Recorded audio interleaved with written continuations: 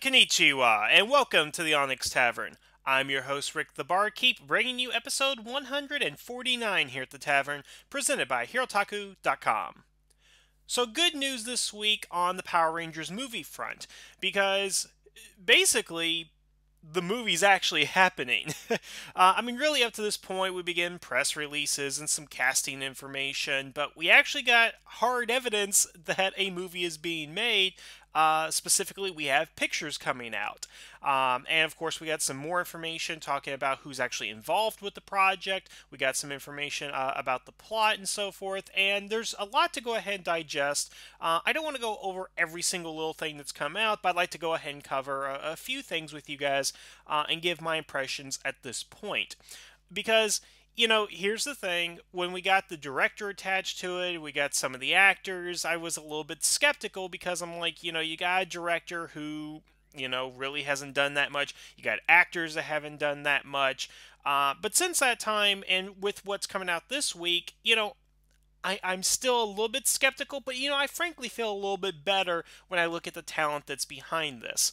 So let's talk about the article first that came out from comicbook.com. Basically, this is information talking about who's in the movie. As a lot of you have been pointing out to me, that Elizabeth Banks is going to be playing the role of Rhea Repulsa. This woman means nothing to me, and from a lot I've seen of her, just some clips and all that, I'm not sold on her being as Rita, but who knows? Really, when I started looking her up on IMDb and everything, the most significant role that I was looking at was like, oh, she was the secretary in the Spider-Man movies, which isn't saying much, but I think a lot of the people know her from Hunger Games, which is something I refuse to watch. So there you go. I don't know again how good she is as an actress and all that from her projects as a whole, but from what I've seen, I'm just not terribly impressed. Again, that's just kind of where I am here. Now, a few other things have been coming up as far as who's actually involved with the project. As we know, Dean Israelite is going to be our director. But it turns out that this film has really no less than 5 writers attached to it. Now, typically that is a bad thing. Too many, cooks spoil the broth and whatnot. But when we actually do look at a couple of these films, we already talked about Zach and Ashley, who did X-Men First Class and Thor, again, people who were, adept at these were good science fiction superhero stories, and they were, of course, origin stories, X-Men First Class being an ensemble piece. So I have confidence that Zach and Ashley know what they're doing when they're writing the film. Now, I don't know to what effect that John Gates, Burke Sharpless, and Matt Sazama, and if I did get those names wrong, I apologize for that. I don't know how much they actually have influence on the script, if they touched it up, if they've added jokes to it, worked on some action sequences or dialogue or whatever. But when you look at the credits of all 3 people combined, which is Dracula Untold, Kong Skull Island, and Real Steel, I'm not that enthused because, well, Kong Skull Island I don't even think's come out yet, and Real Steel and Dracula Untold just I've from what I've read, and I haven't actually seen those movies personally, they were not well received for their writing. Maybe a couple other things, but not for their writing. Oh, and Max Landis, that's another name. That's 6 names, who did Chronicle, which was another superhero film, but of course I've heard negative things about that as well. So we got 6 writers attached to this film, and I don't know what that means exactly, why we have 6 writers, but we have 6 writers, and what I'm hoping is that Zach and Ashley wrote the entire script and the others just came in and tweaked it a little bit. That's kind of what I'm hoping, that the spine of the story is going to follow what Zach and Ashley put out there. And again, they are experienced based on what they've done before. Of course, the producers we have, Chaim Saban's going to be in there. Brian, and again, I can't get his name right, Casentini, who currently is doing Dino Charge, which is not that bad, and then a couple of people who've worked on the Twilight Saga, The Fault in Our Stars, and the Maze Runner franchise. I'm going to have the article posted in the comments section, so if you guys want to go ahead and take a look at that, go ahead. I'm not going to read off everything here, but as far as the producers are concerned, you got Saban. I really have no positive or negative feelings towards him as a producer. Brian, he's doing a great job on Dino Charge, so no real problems there. But the others, here's the thing. The Fault in Our Stars, I've heard that was a terrible film. The Twilight Saga, I don't think I need to say anything about that. And The Maze Runner was just average and okay. Now, the only thing I can say is that when you actually look at these films, at least two of them, well, one of them is an established franchise, one of them is trying to become a franchise, and The Fault in Our Stars, I have no idea what that's trying to do at this point. So when I look at the production, what it tells me is they at least got people that know how to plan for sequels and a series of films. So that's at least one positive there that I can go ahead and say is that maybe they're getting these guys on board because they know what it takes to get a franchise going to have a series of films. Because I mean I don't know how many films are in that Twilight Saga, but damn that thing went on forever. Okay.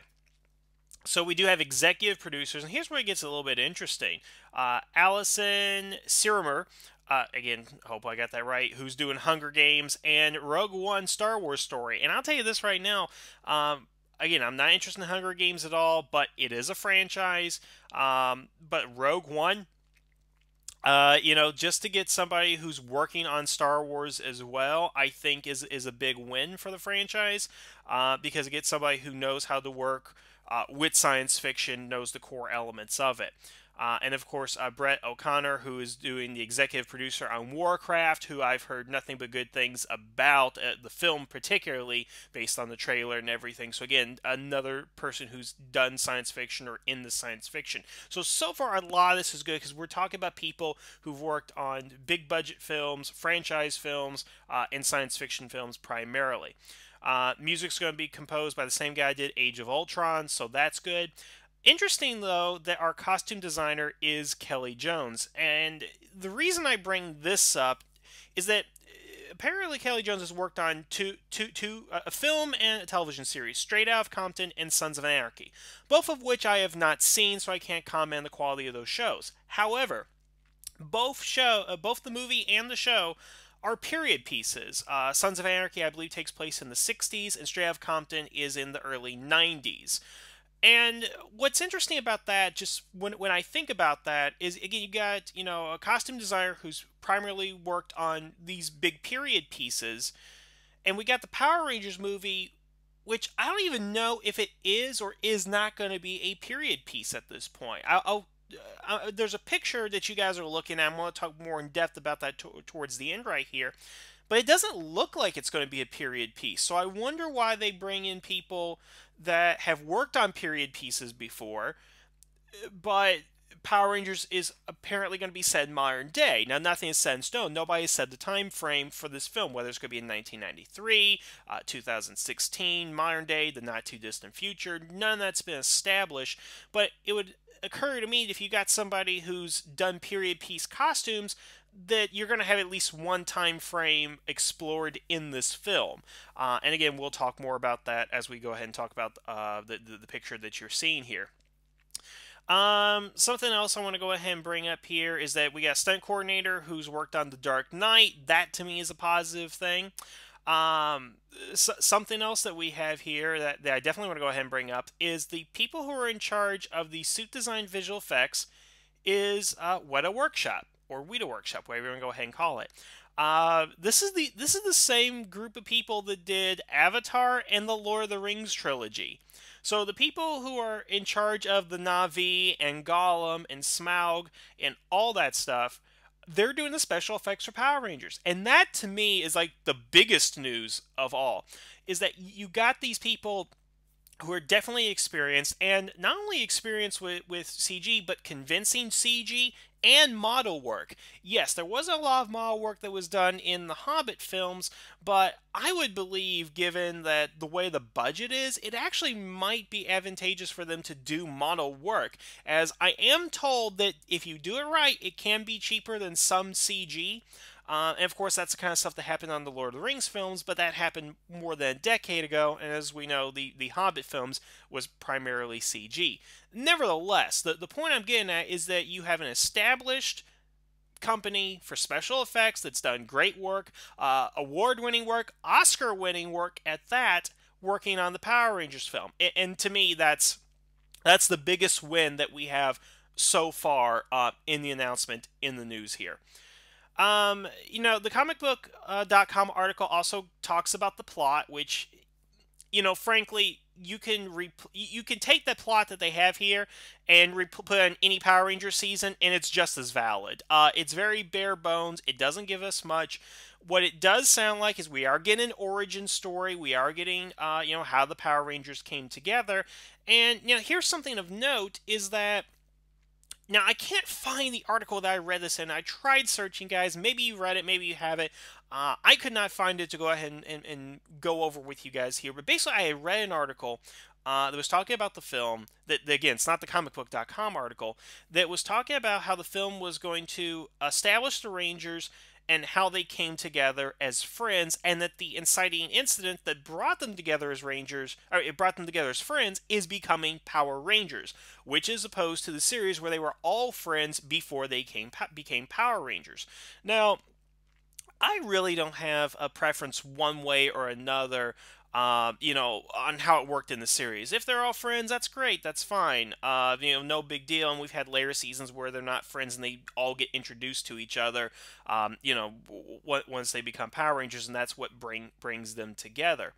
And what I had also read in this is that it's going to be a rough transition. Again, I can't find the article, but basically the way I interpret it is going to be a rough transition, and that each of these Rangers have these different personalities that just don't work together, as opposed to, again, the original team. I believe one of the casting sites talked about Jason said that he had gotten into a major car accident, and that struck him of a lot of his confidence, and becoming the Red Ranger is going to help him bring his confidence back, if I recall the sites correctly.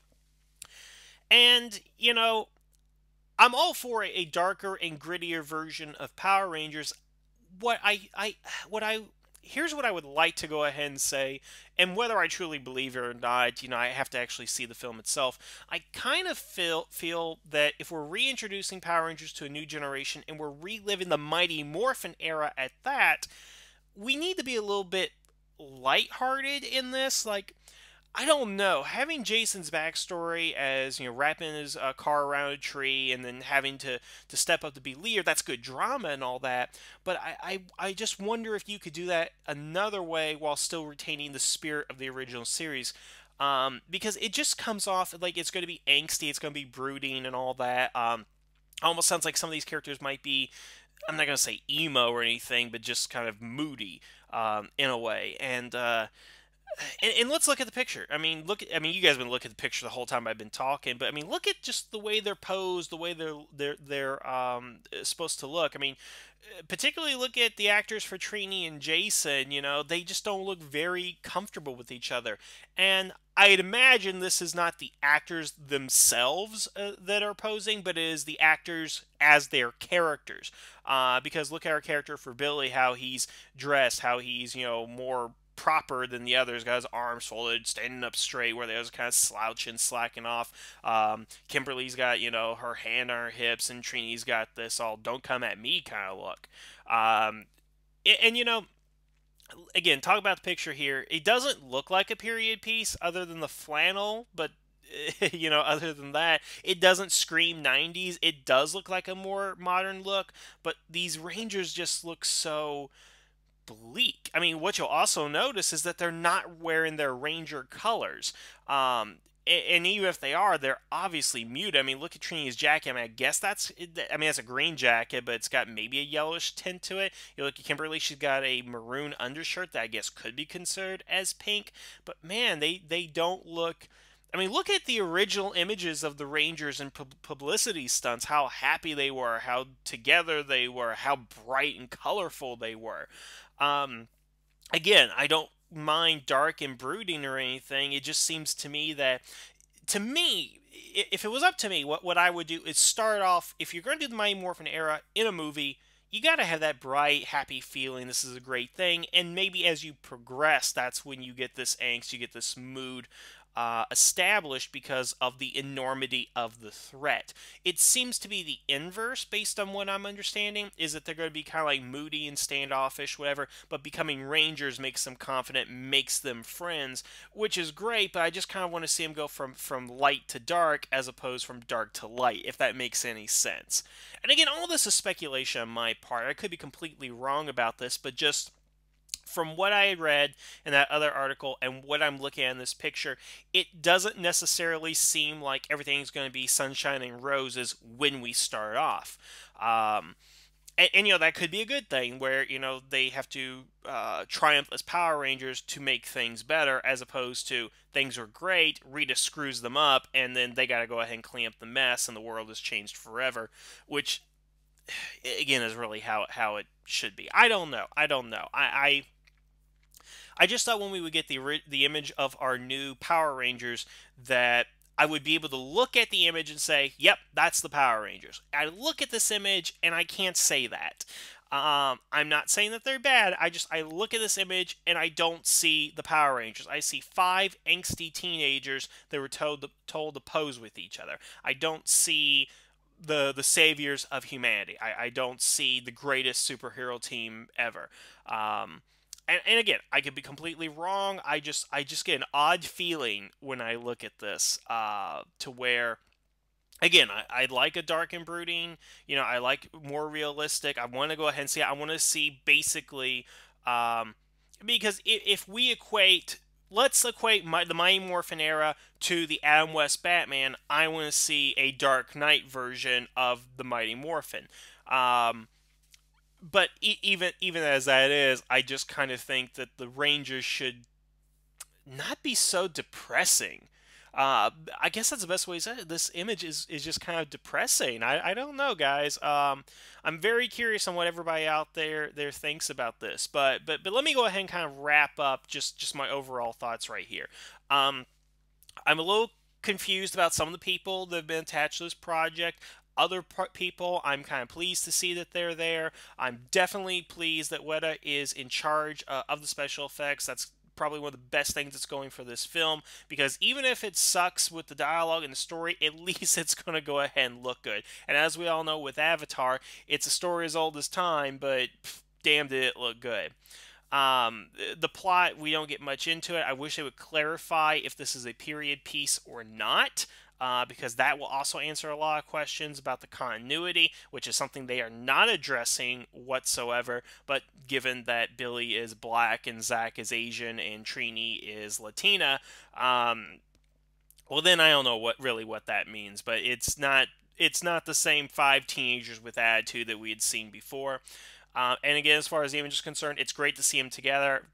Damn, I just wish they would smile and they didn't look so depressing. But who knows? They're filming right now, which is great. We still have a March of 2017 release date, and I just hope, and guys, I did this to myself, I guess, but man, I hope this movie gets released in Japan, because boy, if it doesn't get released in Japan, I'm getting the first flight to like Honolulu or LAX or Seattle or whatever, just so I can watch the damn thing, because oh boy, man, I'm going to feel bad if I can't watch this movie when it comes out over here in Japan, because I'm here for at least another year, folks. I'll tell you that right now. All right, so that's where we are with the Power Rangers. What do you guys think? Again, I'll have the link to the article. Read it. Tell me what you think about. What do you think of the image? What are your upcoming thoughts about the film? Just leave the comments below. I definitely want to hear what everybody's thinking about it. Otherwise, I want to thank you guys for listening. Have a good evening, and the tavern is now closed.